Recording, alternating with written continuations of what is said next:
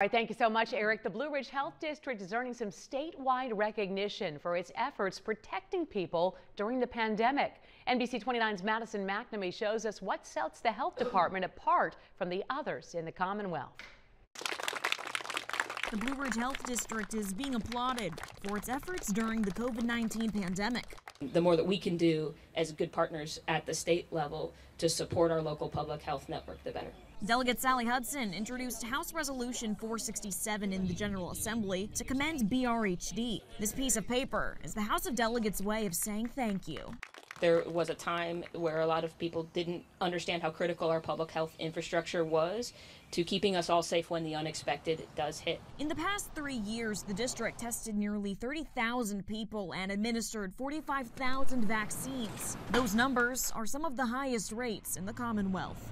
We don't do so thinking that there's going to be recognition involved. Ryan McKay led the health department through those efforts. But we do this because we want to protect the community, we want to serve the community, and we do so with excitement and with a dedication that I think is above and beyond what you would expect from any local government or state agency. The health department is now prepared for any emergency. The one thing that we know about the Blue Ridge Health District is that it's innovative, and so I am certain that this staff is full of good ideas about things they could be doing more if we have their back. In Charlottesville, Madison McNamee, NBC 29 News.